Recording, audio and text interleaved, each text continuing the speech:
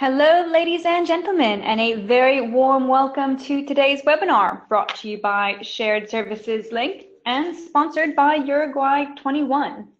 Today, we'll be looking at the 7 key factors for choosing the location of your shared services, and we'll be looking specifically at Sabre's story.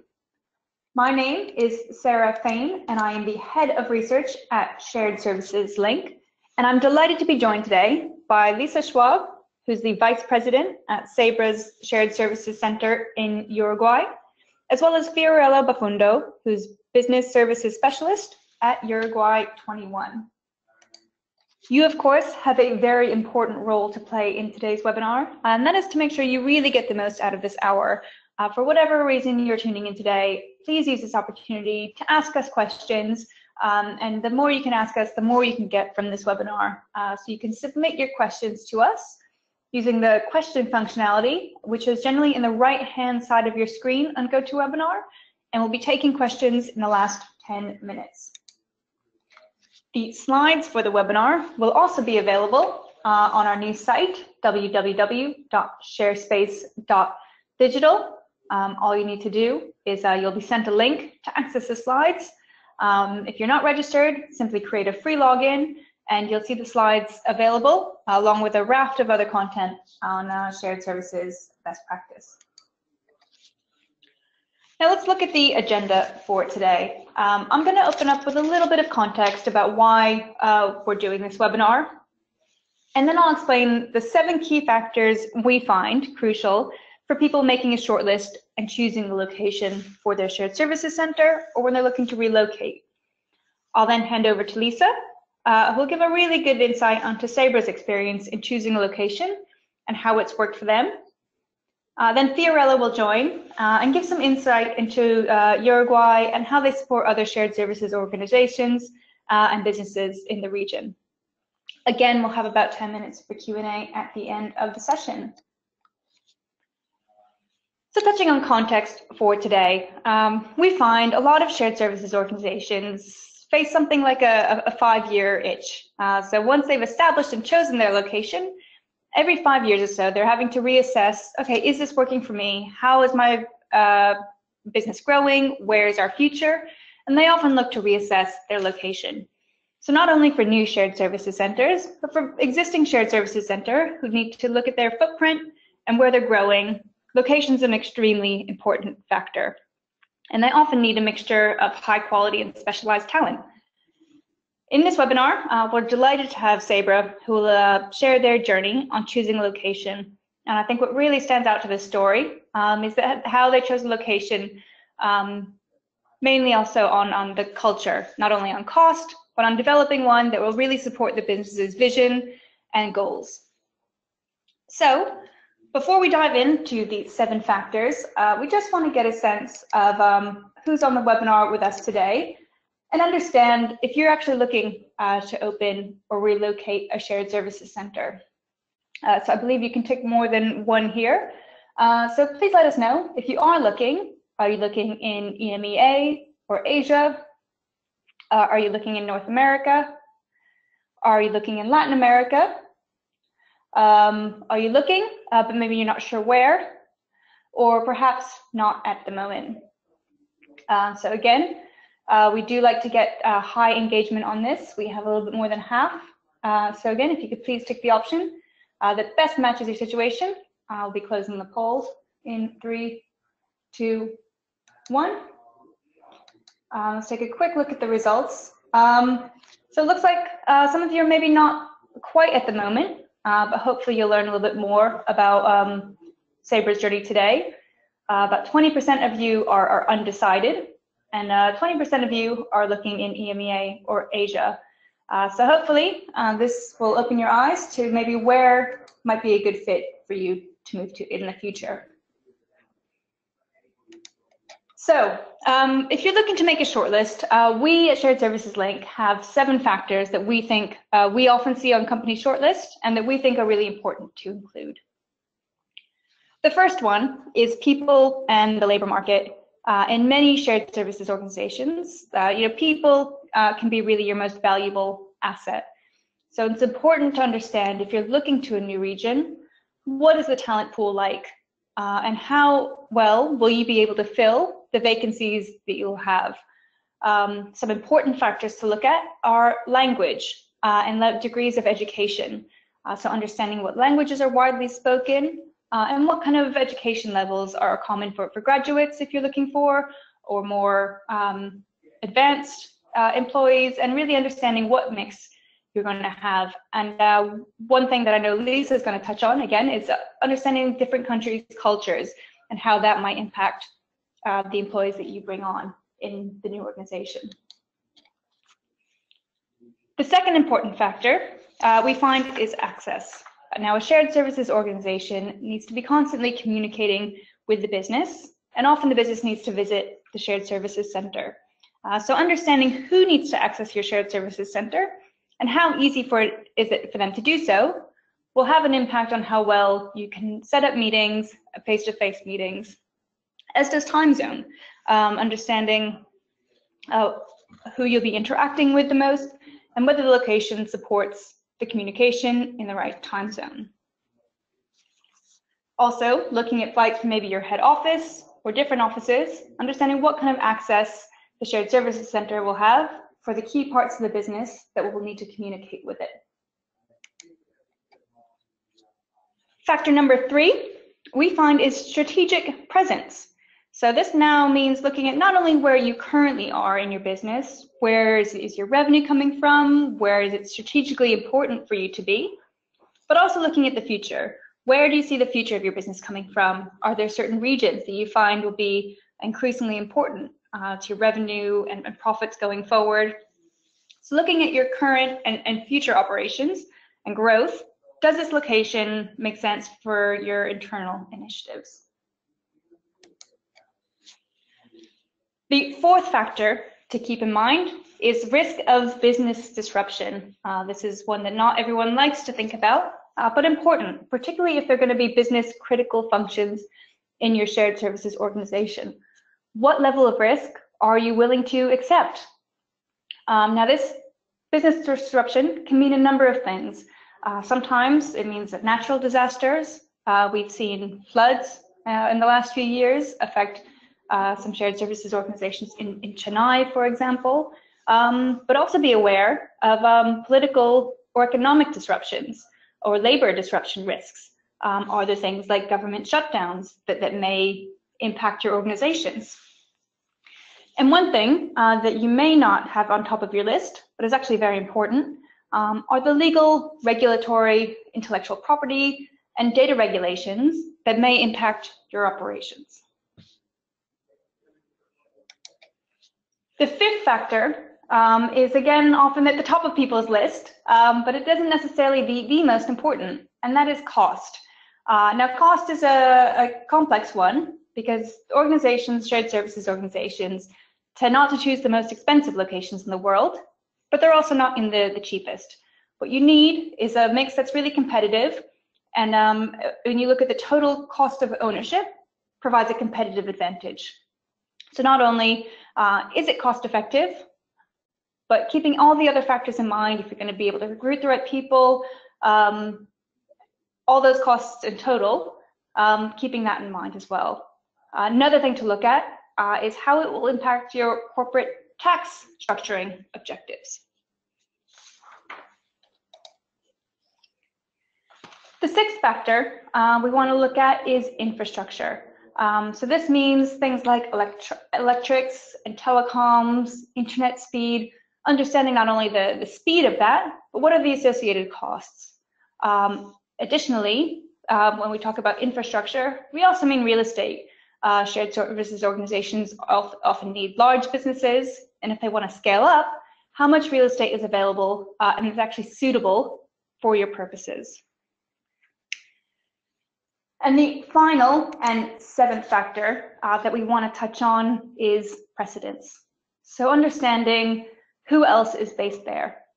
Some organizations are willing to be pioneers. They're happy to be the first organization in the region and take a risk with some cities that maybe no one else has really discovered yet.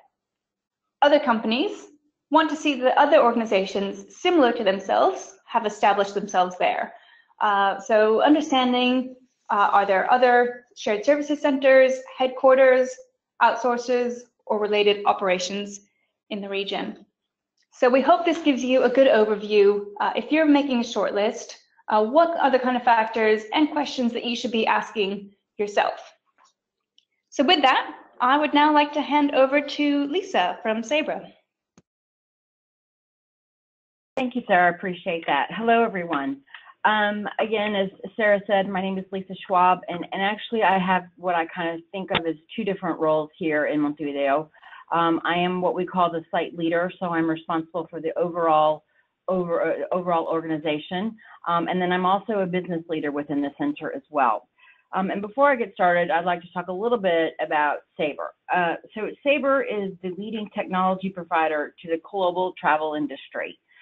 Our technology solutions help airlines, travel agency customers, and hotel customers grow and transform the traveler experience. As you can see from the data on this slide here, the amount of transactions that we carry out on a daily basis through our systems puts us at par with companies such as Google and Amazon.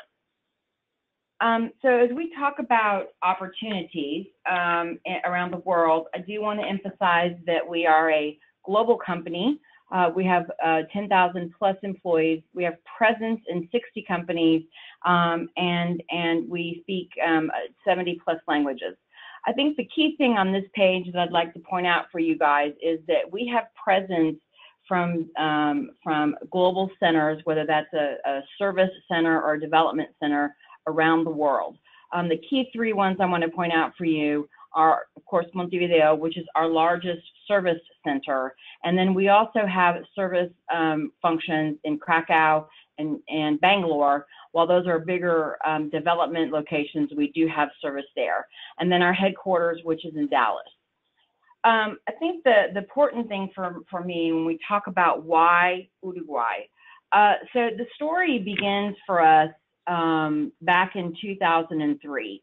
And as kind of Sarah mentioned, there were several factors that we were thinking about that we needed to address. And in all honesty, you know, given 9/11 and some other things for the travel industry, cost, in fact, was an important factor for us. So we looked at kind of two different options. You know, should we outsource or should we offshore? And we did kind of do our due diligence with outsourcing. And given what we were trying to do, which is move service functions, we ultimately believed that it was important for us to have a Sabre culture weaved into these service functions. So we chose not to outsource, and in fact, what we did is we wanted to offshore the work. So we looked at Colombia and Panama and Costa Rica. We were even beginning to look at Canada, and then we had one of our customers in Uruguay, as a matter of fact, say to us, you know, hey, why don't you consider coming to Uruguay? There are free trade zones here. There are a lot of things going on, and so we were surprised by that. But we really did. We came and we did some very strong due diligence in a very quick period of time. So what did we need? We needed, because it was service functions and these functions who work with our customers every day, we felt like we really did need a culture that was more service oriented. And while all of Latin America, in my opinion, has a very service oriented culture, certainly Uruguay does from that perspective. So we found that to be a very simple solution for us. And we needed language skills. I would say, you guys may not know this, but outside of language skills, Uruguay has one of the highest literacy rates in Latin America, which is profoundly interesting to us, right? It really is a culture of education. People really do, aspire to be educated and go through college and the universities and those kind of things. So it was really, really important for us. And besides that education, they have a lot of language schools. So what you have is you have people who are going through their normal first and kind of second level education, but they're doing it in a different language other than Spanish. So for instance, they have German schools and Italian schools and French schools here. So it was very, very important for us. And you know, my opinion, and I've been doing this for 13 years, it's very hard not to find somebody in Uruguay, especially in the business world, who is not bilingual and if not trilingual. So a very important aspect for us. Just for some reference points, here in the center alone, we support 13 languages. So that was obviously very important for us. And we needed sound infrastructure. Given the kind of work we were doing with service, we really needed to be able to have reliable telecommunications. We found that the utility companies here, Untel, were you know, moving very swiftly into modern age with their kind of products and tools. And then we found the added benefit of a free trade zone, and what they were able to provide us is additional infrastructure that made things easier for us. So the infrastructure was very, very important to us. I think the kind of other two big ones, other than security, are kind of the political and economic stability. I would say, honestly, that over the last 13 years, we've probably seen a kind of maybe two blips from an economic perspective, but nothing that would you know, make us want to change our actions or to take different steps.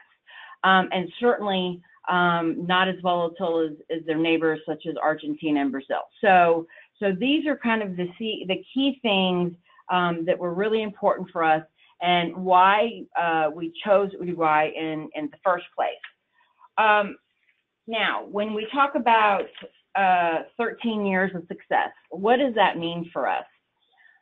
Here's the story for us. When we first built our business case, we were going to move 3 service type functions here with a maximum of 300 people.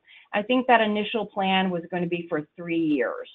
I believe what happened for us is we hit that 300 in the first 2 years, and everything exploded for us. The talent here was so amazing, the cultural diversity, the education. And when I talk about cultural diversity too, and this may sound different for you guys, but 98%, I think, of the background here in Uruguay is European. And why that is important for somebody like us is because a lot of Uruguayans carry multiple passports. So not only do they have their Uruguayan passport, they'll have a passport from, you know, Italy or Germany or France, which is important for us given our global nature. But what happened is it really just exploded, and actually we were growing faster than we could. The results coming from our customers, who of course initially had concerns, given the time and the presence of what was happening in the industry anyways around outsourcing. We just got outstanding feedback from an offshoring solution.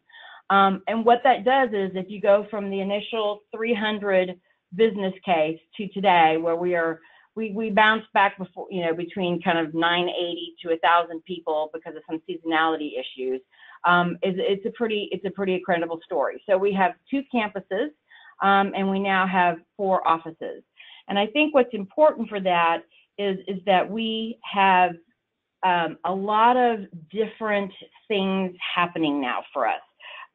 We have a lot of different job functions, and interesting for us is we have kind of our core service functions, which is really important, and we invest a lot of money in that initial education because it's about our core systems. But what that does for us is, once people have that core foundational knowledge, they are really suited to doing other jobs. And so we've done a lot of expansion through the years with that. And I think what's also important for us is after 13 years, we are still competitive within our own company for job movement. So, you know, there is movement across our organization on a regular basis. I don't think we're going to grow at the speed that we did, let's say, in the first 10 years, but we absolutely continue to grow. And again, that is because of the different talent that we see here and the things that are going on from an educational perspective. So let's talk about Sabre Montevideo today. So what this indicates to us is that we have representation from all of our business units here. I will say that service and support is still foundational to us. I would say it's just a little under 50%, more like 48% of the work here. But as you can see, 3 roles has turned into 180 plus roles, and we have over 100 leaders. So we have things like customer training, we have billing functions here, we have collections functions, we have over 85 technology positions here. We have data analytics roles. We now have sales and marketing roles. So we have a lot of different variety here. And what that has done for us is to give us really an opportunity for internal growth within the company. So that's kind of professional growth for our employees, personal growth for them. You know, going back to passports, we have a lot of customer implementations that we need to participate in. Having those kind of diversified backgrounds with passports allows us to easily move people through different countries as we do these implementation. We as a company encourage our employees, you know, to move to different locations. You know, take the experience they have from the center here and share that across our different locations. So we do all of those things. And very, very successful at it. And by the way, our employees consider those types of things as benefits, right? Uruguayans love to travel. I don't think that just happens to be the Uruguayans who are in our company because we are a technology company for travel. I think that's a kind of a general statement. So they really do value the opportunities that they're able to visit other countries and other cultures, and to contribute to the success of the company. So it's very, very important for them. And I want to say, too, that we've been able to really grow an outstanding leadership model here. We have supervisors and managers. We have directors. We have VPs. So we really do have a diversified leadership team as well. And I think the aspect of this, which has been interesting for us, is as we work with our colleagues in the community. You know, we work with universities in the community. We were having a problem, for instance, where our service is becoming more technical in nature, and we needed to make sure that our leaders were keeping up with that type of technology. So we worked with a local university here on a certified program that was 5 months long, and so we sent our leaders through it. And you know, it was an investment on our part, but a very good opportunity for our employees as well. They got certification from it. That university is now considering doing that certification open to the public. So we really do work closely within the community and within the business to make sure that we are taking advantage of the opportunities that the country offers to help expand the knowledge and the skills of employees as well. So I think that's been really key in our success here. So the last kind of thought around this is the advantages of having a global center. It has been invaluable to us to have these centers. Sorry, did I say that wrong? Sorry, I know I did that right. So, and I think what's important here for us is this. One of the things that I probably didn't explain up front is in 2003, we had a large center in Dallas in the United States where our headquarters is. And then we literally had service centers in every country in Latin America and Europe, anywhere from 2 to 10 people. But we absolutely had no control over education. We didn't have control over the customer experience. We just didn't have any way to scale. It was very, very difficult for us. And so when you have a global center or global centers, we really do look at things through a global lens, and we are able to drive best practices with that type of approach. I mentioned earlier that we had Montevideo, we also have Krakow, we have Bangalore. We are allowed then to utilize the follow the sun model from that perspective. But what's really important for us beyond that is, honestly, we are able to deliver KPIs on how our employees are being educated, how the customer experience is working for us, and all of those things. And because we're the biggest center that does that, we're the ones who are driving the very best practices out there to the other centers.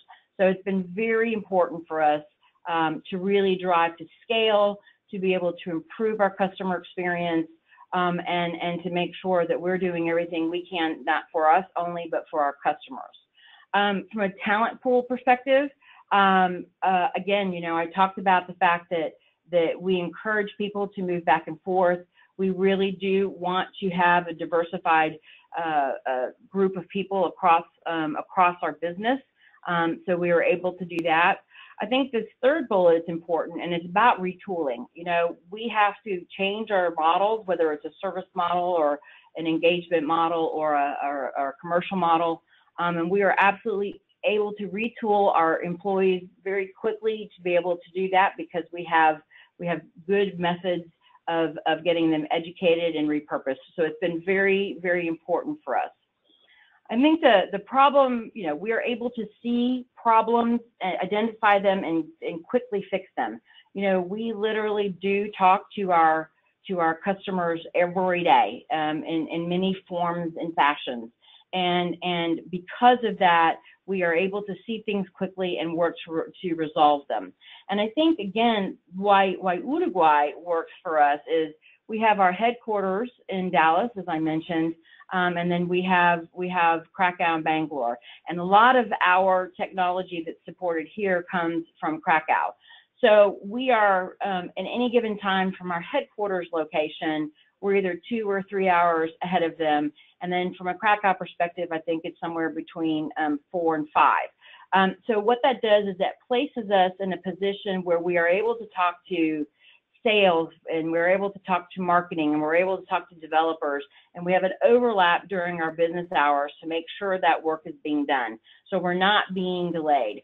So Uruguay has positioned us in a very nice place to be able to do that. I think the other thing that's important for us too is that we are providing feedback to these development and marketing organizations in a very consistent and important way. These organizations rely on us, given the fact that we have the closest relationships with our customers, and they are relying on us to deliver that. So I think those are important too. I think also the company is investing in different ways as well. Last year we announced that we would be opening up our commercial sales center here from a headquarters perspective for Latin America and Uruguay. I think, again, what that does for us is it shows our customers, who we've been in business with here in Latin America for over 25 years, our continued commitment to the region by placing our headquarters here. But I think what's also important for us internally is that our own company is giving us the nod that the investment that we made 13 years ago was a solid investment, and we'll continue to do that type of investing in the future. So I think those kinds of things are very, very important to us and delivers. And I think the advantages of having this center and being able to drive the things I've been talking about through the center and making sure that everybody gets the information what they need is what helps drive that validity for the company. And then finally, we talk a little bit about our mission, and I'll go very quickly through this. We are a service organization, and we do want to impress upon our teammates and our employees here that we are a support organization, and that we do transform. We help with transformation, and we help with service delivery and execution. We drive these kinds of factors into the conversations that we have every day with employees. We're a very value-driven company, and it's very fundamental for us to make sure that our employees understand that they are delivering and contributing to the success of our company and to our customers. And then finally, I think this, I'd like to talk a little bit about our partners from a technology perspective. We have Genesis, which is a contact tool for us that moves our contacts around the center and through different channels. We have Aspect, which is kind of a human resource scheduling technology. We have SAP, Cisco. I'm sure things that you guys are involved with. And then finally, community relations, and I really like to impress upon this. I talked about the fact that being able to give people the opportunity to travel is important, and it's considered kind of a value proposition from our employees. What I'd like to say is we have a building full of millennials, and corporate responsibility, while it's core to us, it really is core to millennials.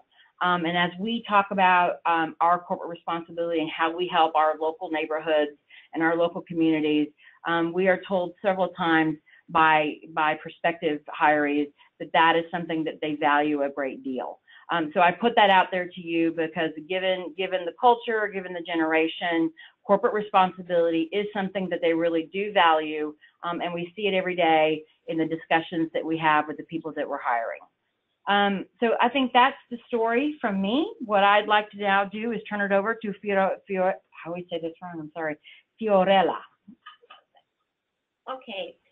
Thank you, Lisa. It's always a pleasure, and we feel really proud as Uruguayans to listen to, every time we listen to Sabre and Lisa's story in Uruguay. As Lisa and Sarah already mentioned, I'm Fiorella Bafundo from Uruguay 21, the Trade and Investment Promotion Agency. And I would like to mention briefly some of the key factors that Uruguay has to offer to companies like Sabre. As mentioned in Lisa's story about Sabre, there are many advantages in Uruguay for international corporations to set up what we call their regional corporate centers. By this, we mean that companies could, and actually do, establish their regional distribution centers, their headquarters, shared service centers, trading operations, and also IT and R&D activities, or a combination of all of them. So why is this? And actually, I think we could figure our value proposition through Lisa's story, but I'm going to mention them briefly as well. First and foremost, because Uruguay offers investment security within an economically attractive region. The country has maintained a strong political and social stability for years, supported by a consolidated democracy and the rule of law. Then, because of our talent, and I think Lisa's story has made a really important point. As depicted in her case, Uruguay offers multilingual and very skillful talent, either in English, Portuguese, and in other languages, as Lisa mentioned. Then, because of our strategic location in the southern cone, Uruguay, as you know, is, or maybe you don't, it's between these neighboring giants, Argentina and Brazil. And because of our location and our free trade agreements within the Mercosur and with Mexico, from Uruguay, you can have access to a market of approximately 400 million people. Then, because of our quality of life, also pointed out by Lisa, Uruguay offered a great quality of life for executives and their families, which is very important when you are deciding to move to another country. Thanks to our cultural affinity with Western countries, as Lisa mentioned, our stability and tranquility, executives from the US, Europe, and other top regional cities choose Montevideo to live and work. So, in terms of reliability, and we really want to make a point here, because we actually stand out from our neighboring countries and the region. Uruguay consistently leads Latin America and the Caribbean rankings in terms of reliability, which is very important for investors. And Sarah also mentioned that. We rank #1 in the region in terms of democracy index, low corruption, prosperity, rule of law. And in terms of telecom infrastructure and software development, we rank number 1 in terms of IT development, average internet speeds. In fact, around 70% of households in Uruguay have access to internet through fiber optics, which is not that common. And we also rank number 1, and we have led this ranking, regional ranking, in terms of quality of life and best place to live according to Mercer. Let me point out something really important here, and in terms of reliability. We are constantly trying to make Uruguay an easy place to do business, and that's why our business environment and macroeconomic stability has been acknowledged by most credit rating agencies throughout the years. Actually, by virtue of our investment law, Uruguay warranties equal treatment for local and foreign investors. There is no need for prior approval or to have any local counterpart or registration to operate in Uruguay. Investors can operate even in their local currency or foreign currency. And there is a single national taxation system. What is more and very relevant for services corporations like Sabre's operation in Uruguay is that we have tax compliant benefits and fiscal incentives for corporations. Lisa mentioned our free trade zones, which are complemented by free ports, free airports. Within this regime, companies are tax exempt from any current or future tax warranted by the government itself. We have made it an ideal place for operations like Sabre or other companies to use and combine these regimes to use Uruguay as a platform, not only for services, but also for distribution. Then moving on to talent, which is very important for the services industry.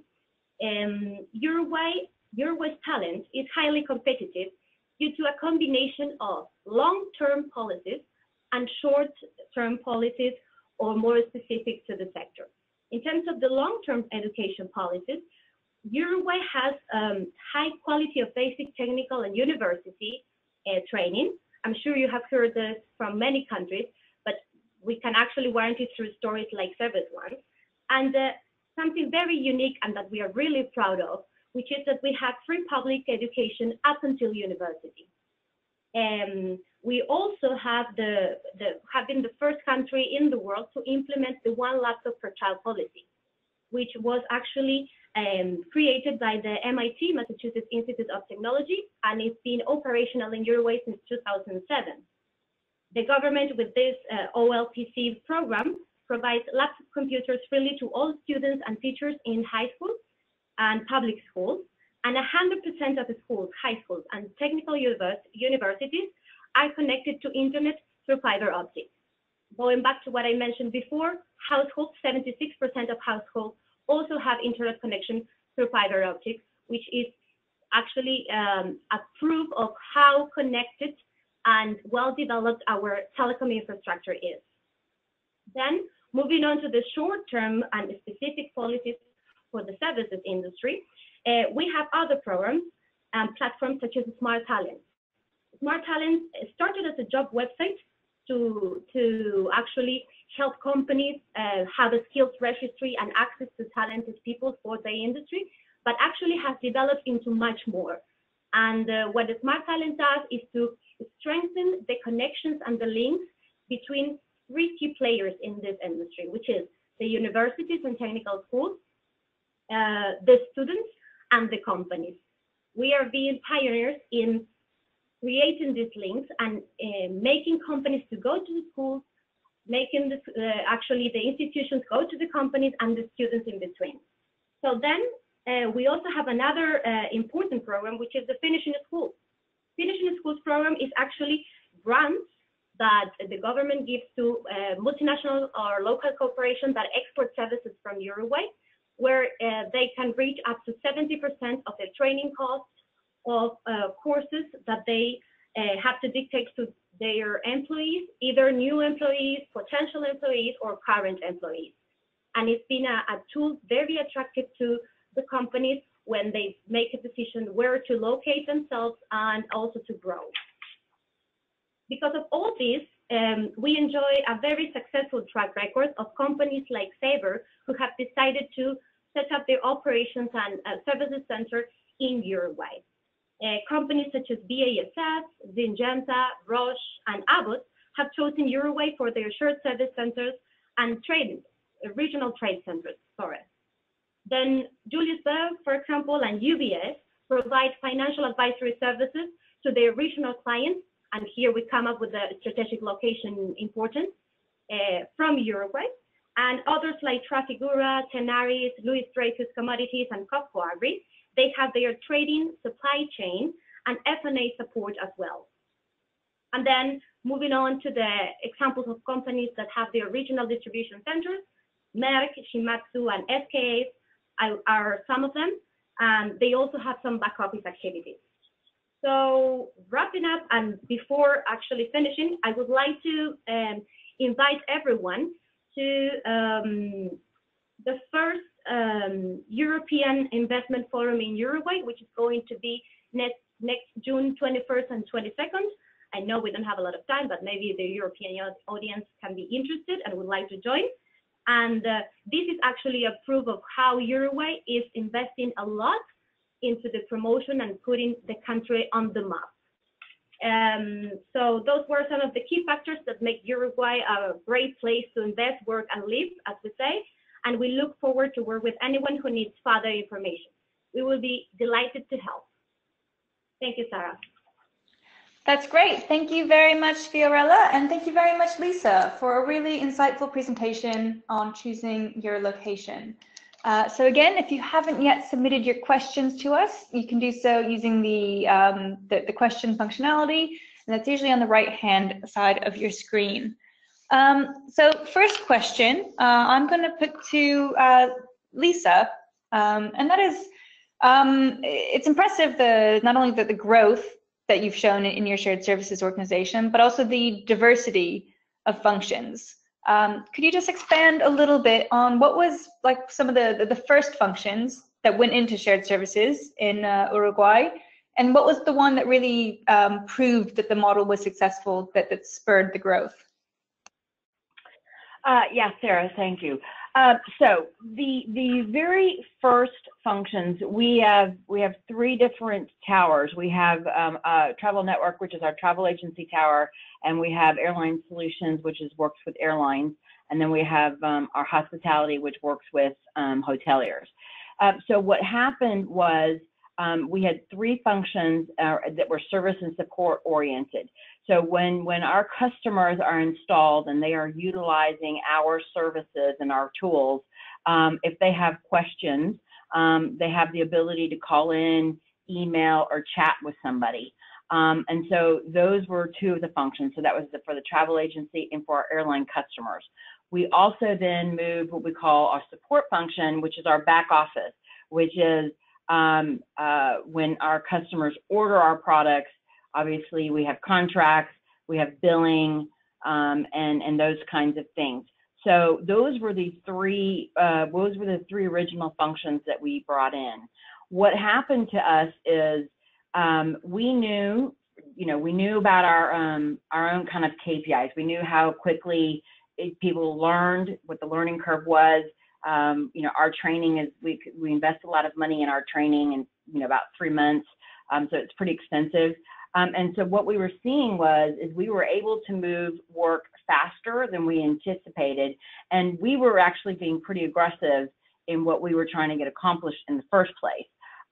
So people were picking up things very quickly, and they were showing their tenacity of learning and wanting to know more, and asking for, why does the company do things, and how do they do it, and how can we help?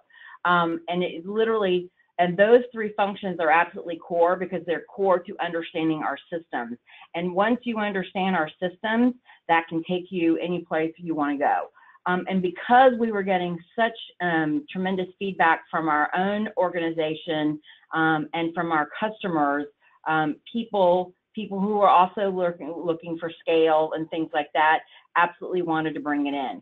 Now, I think it was probably in our 5th year or 4th or 5th year when we started bringing in the kind of more softer skills of service and those kinds of things. And we started adding more foundational financial positions, and we bringing in our technology positions, because a lot of our technology positions here are kind of database driven, right? So they're managing databases and data centers and those kinds of things.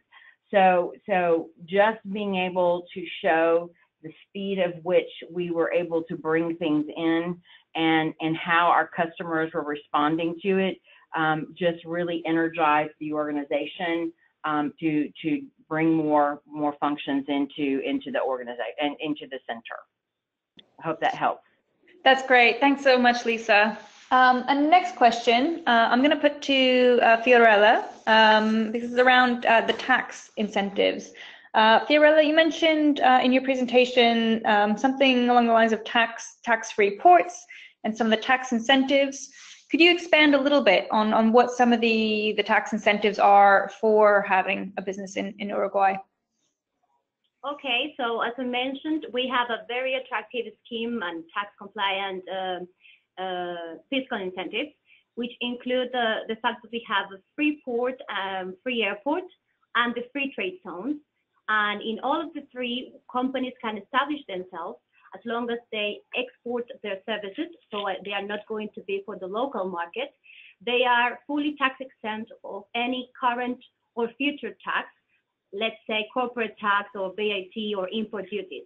So the companies can, let's say, if it's a purely business services operation, they actually provide services for the foreign market, either any part of the world.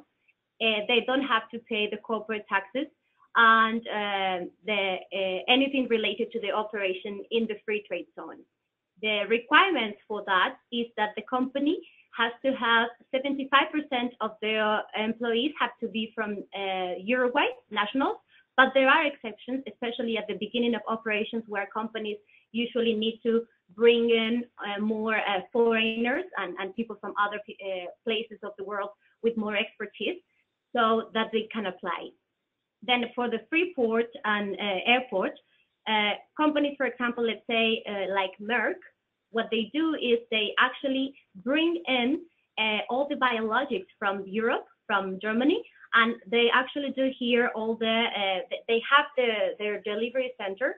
They do all the labeling, packaging, and organization of the merchandise according to the different markets, and they provide and they do the supply through our airport, the free airport, to all Latin America, from Mexico to Argentina and every country.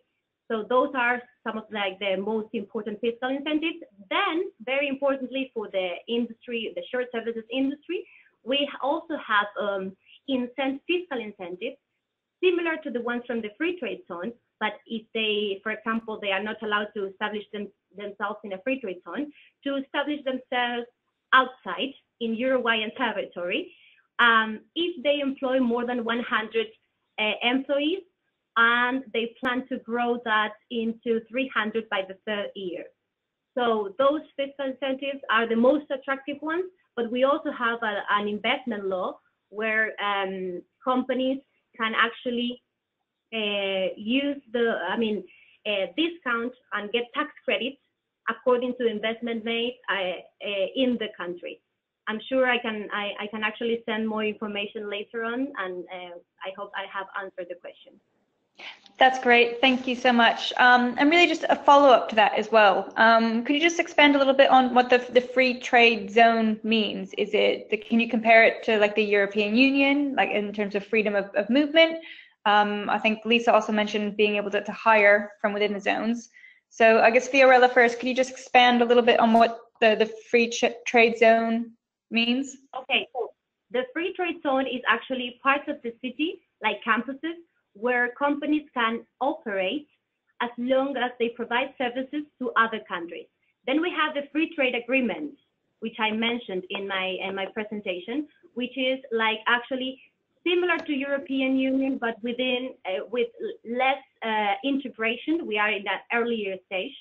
So we actually, through Mercosur, we have agreements for the free movement of people and for trade with Argentina, Brazil, Paraguay, and then we have associate countries like Chile.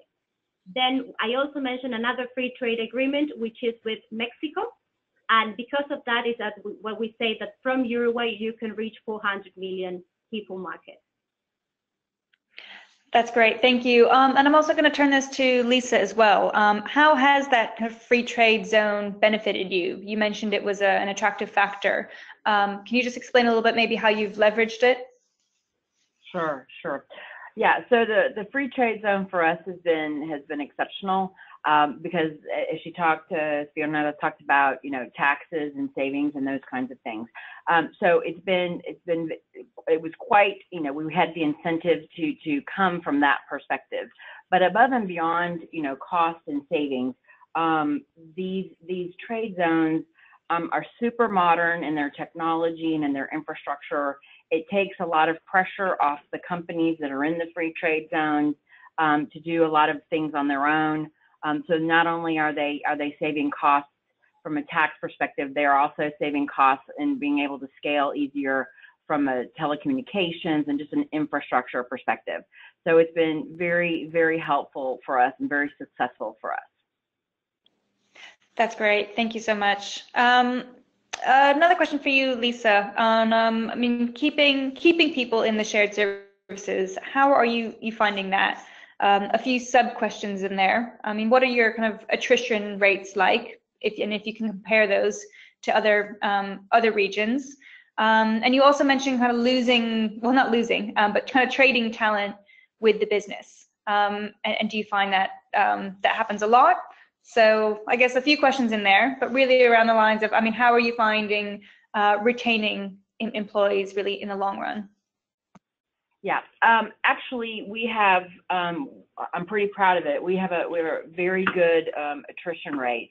So we call it a couple different things. We call it negative attrition, right? So the kind of the undesirable. So the people who are leaving the company because they are finding other positions or moving to other countries runs at about 7%, which is pretty amazing. I would say from a shared services center perspective. So we do keep our talent, which is good, and that kind of blends into the next question of moving talent around. So when I talk about lateral movement of our talent, or kind of across business units, I think what's important for us, and certainly for the employee for their own professional and personal growth, is a travel agency type business is very different than an airline business, but there are some core skills and some core systems that play across both of those organizations. So, for example, you can come into the business on the travel agency side of the business and move very easily to the airline solutions side of the business. And for us, that is really good because we can interchange our people back and forth. And because the businesses aren't exactly the same, you can move them back and forth, and they are learning more all the time. And so tremendous amount of career growth opportunity for them, which is obviously, I think, from a shared services perspective, I think it's what people worry about a lot, which they should. And what we've seen is that we really do have great opportunity for career growth. And then so our external attrition is about 7%. Our internal attrition, which is just the internal movement, obviously is much higher. But we have the ability to manage that, right? We have some corporate corporate HR kind of regulations and things that we can follow, but we also have the same ability to make exceptions for those. So we're able to move employees as we need to internally. That's great. Thank you so much. I think that helps us a nice perspective, and that is a very good attrition rate, I would say. Also, I've noticed, just also working with two of you, it seems that there's actually a really nice relationship between Sabre and Uruguay 21. I'm just wondering what, I guess, Fiorella first, what kind of support are you giving organizations already in there? And then also, Lisa, if you could just maybe say anecdotally, what kind of support have they given you? Sure. Okay, so as I mentioned topics in the presentation. From Uruguay 21, we help the companies while they are doing, before they make the decision. So we actually provide services for if they have to make a visit and to create an agenda, to meet with the key players, to help when they need to find reliable contacts and everything. Then with information and statistics, we know that the services industry has like a big issue in terms of the statistics and numbers and data relevant and updated. So we work creating and helping to develop the information and getting all the information that the companies need. When the companies are established, we actually provide some aftercare services, which actually include and are in our core of the business, which we, from Uruguay 21, what we do is we actually articulate the private sector and the companies and the public sector. Being like a governmental agency, we of course have direct links with the public sector and the ministries that are relevant to the industry. So we are all the time trying to find if there are any issues or problems and developing and helping the legal framework to make it attractive and useful and good for the company. So for instance, I mentioned in the previous question that there is a decree for shared service centers to operate outside the free trade zones and have similar tax incentives as in the free trade zone. So that was something that we actually helped, and we were in the core of that development from Uruguay 21. We also helped them with the talent. Smart Talent and Finishing the Schools are both two tools that Uruguay 21 provides to companies to not only find, but also develop talent. And I think those are some of the key things. Then we are always there in case they need anything. So it's also a service on demand, we would say. Yeah, and for me, kind of the networking aspect. Uruguay 21 has been very good at helping us to connect with other shared services company within the market, whether they're in the free trade zone or not. We actually established a shared services club last year, and that was through networking with Uruguay 21. And so this club is working together to understand the market and how can we help each other, and what are some of the things that are happening that we can help to influence and those kind of things. So they've been instrumental in that. As she talked about smart talent, we are a technology company, but when you think about the work being done here mostly, we for many years were kind of known as a kind of a service company. And as we were trying to expand our technology positions, it was a little bit of a challenge for us. So we worked with the folks in Smart Talent. We got our postings put up there, and really started to kind of turn the corner for us on people understanding that we are a technology company, that we do have technology opportunities here. So that was very, very important. And they have also helped us with some training funding as well. I talked about some of the local work that we've been doing with universities and some things like that, and they have been gracious and offered to assist in some of that fashion as well. So they've been very good partners with us. Well, thank you very much. So I see that we're approaching the hour. So I would just like to take a last moment to thank you, Lisa, again, for sharing your really strong story. And thank you, Fiorella, for explaining all the benefits of Uruguay and really how you support Lisa and other organizations as well. Just to wrap up, just a reminder, the slides will be available, and everyone on the line or who registered will get a link to be able to access them.